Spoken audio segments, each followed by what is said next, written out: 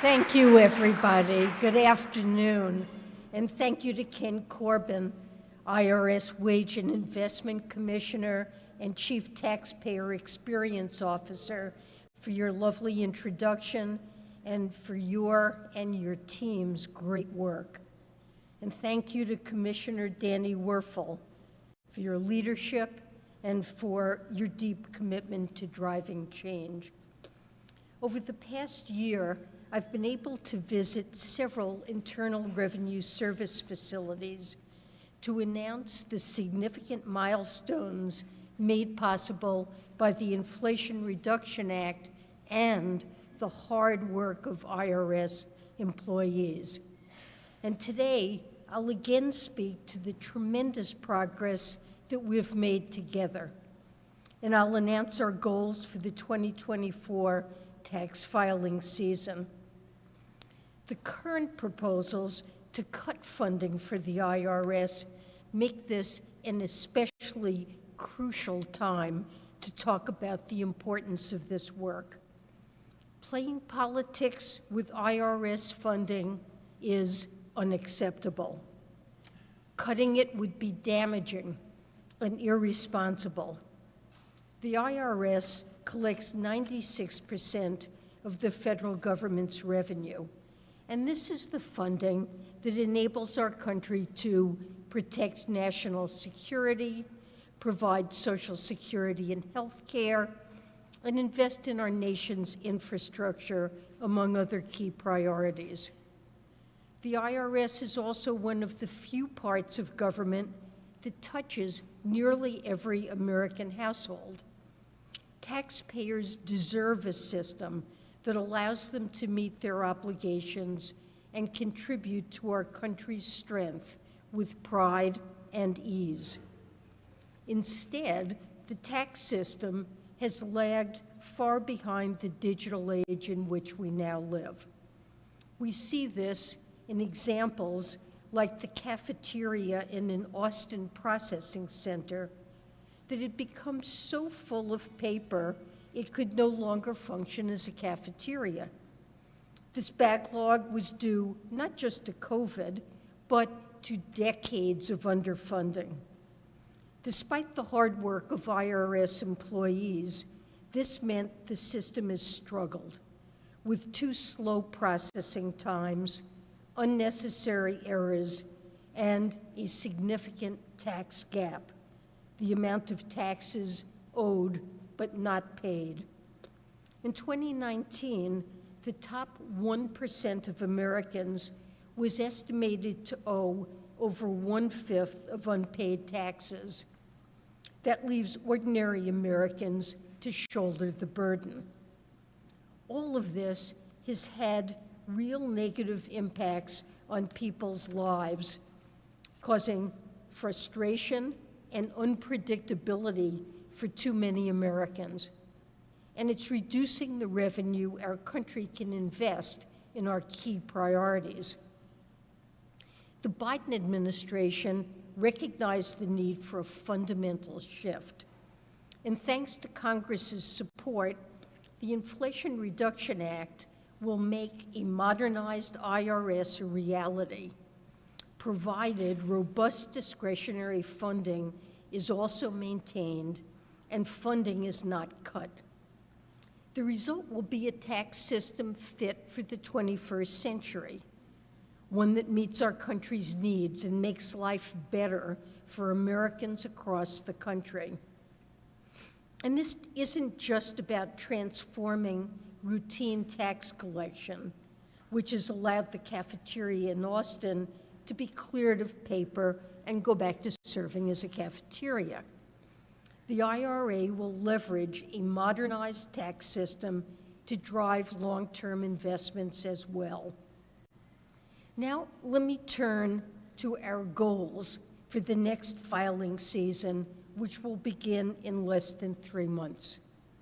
First, massive investments in customer service mean taxpayers will get the information and support they deserve. We made a tremendous leap forward last filing season, for example, by drastically reducing phone wait times. This filing season will build on this foundation and continue expanding services for taxpayers by phone, online, and in person. By phone, we will again commit to an 85% level of service during the filing season, meaning the vast majority of callers will be connected to live assisters and get support.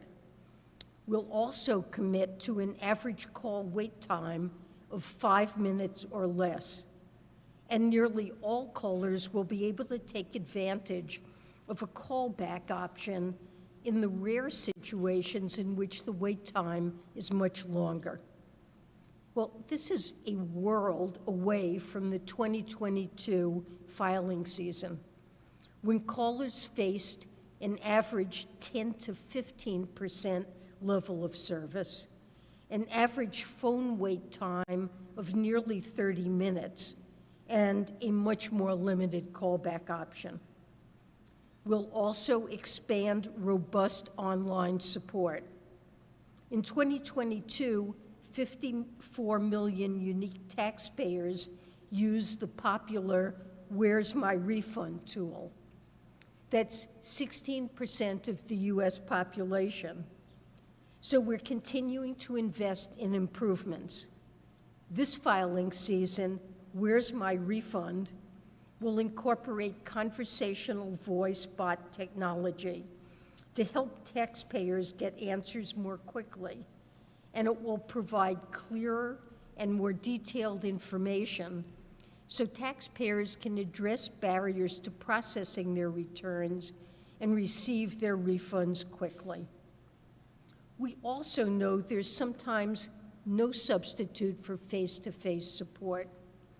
But tax assistance centers, which provide in-person support to local communities, have historically been under-resourced and understaffed.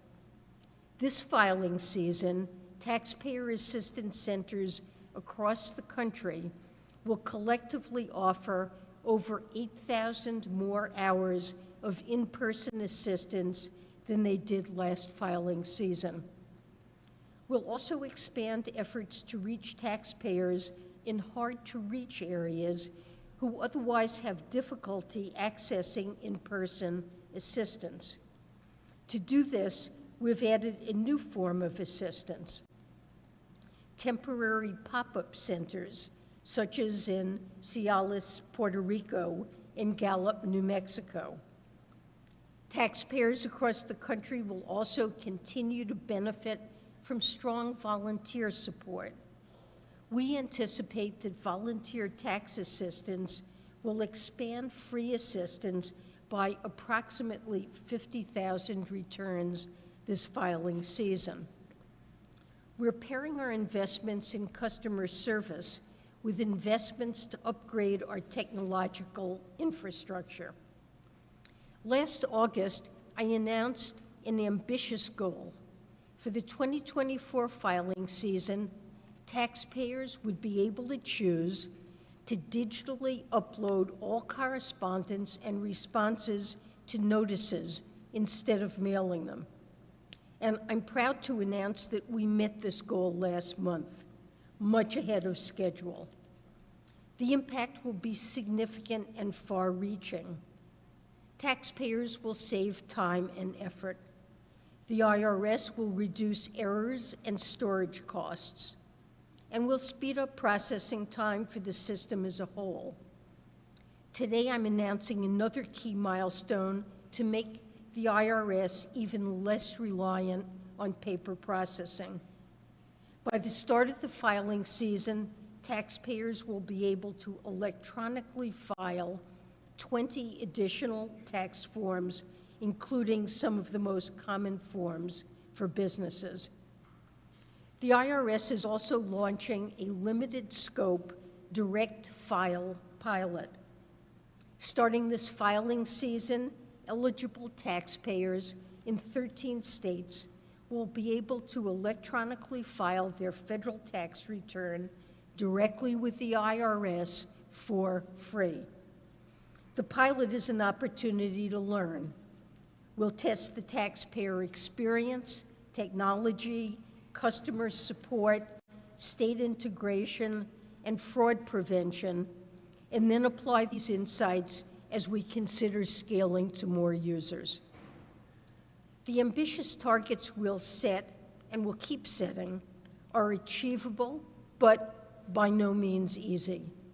And while we'll all benefit, it is IRS staff who will do the hard work to get us there. So, alongside investing in customer service and new systems, we're continuing to invest in our greatest asset, namely the IRS workforce. We're hiring even more employees focused on taxpayer services. We're also strengthening enforcement with a focus on high earners.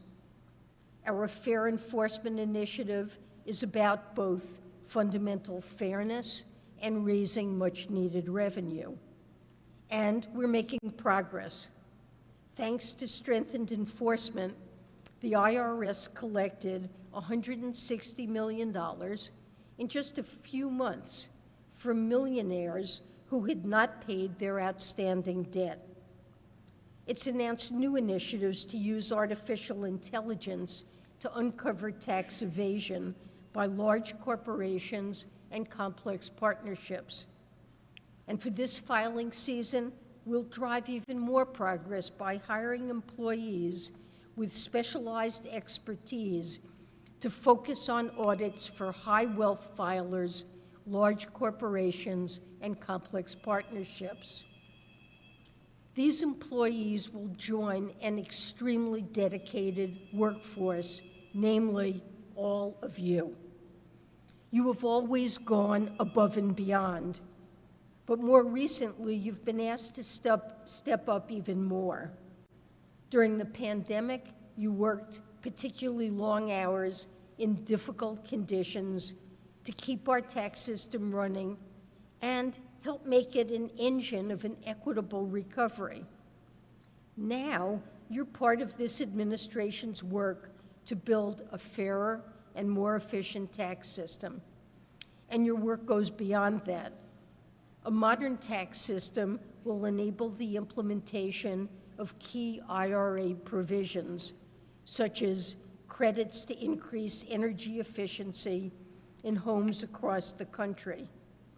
These are lowering costs for customers and bringing our country one step closer to our net zero goals. Other credits are fueling the emergence of a battery belt across the Midwest and the South, creating new American manufacturing jobs and bolstering our country's supply chain security. So your work to strengthen the IRS is contributing to strengthening our country's economic growth and resilience. So with that, thank you again for having me here today, and thank you for your service.